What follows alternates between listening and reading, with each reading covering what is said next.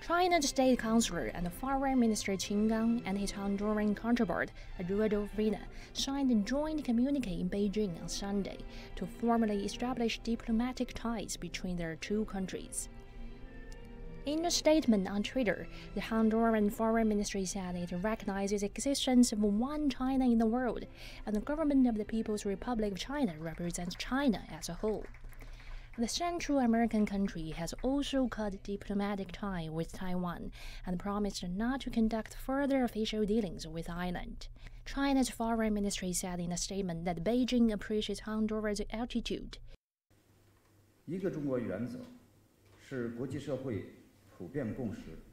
The One China principle is the general consensus of the international community and the basic norms of international relations, recognized by the UN General Assembly Resolution No. 2758 of 1971.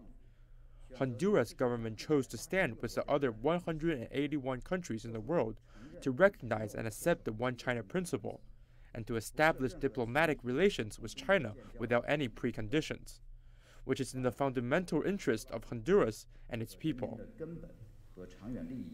The foreign minister of Honduras says this is a historic moment for the two countries. En este sentido, pues hemos conversado ampliamente con el señor ministro. Honduras is willing to strengthen cooperation with China in areas such as finance, trade, infrastructure, science and technology, culture and tourism, and to closely communicate and coordinate under multilateral frameworks.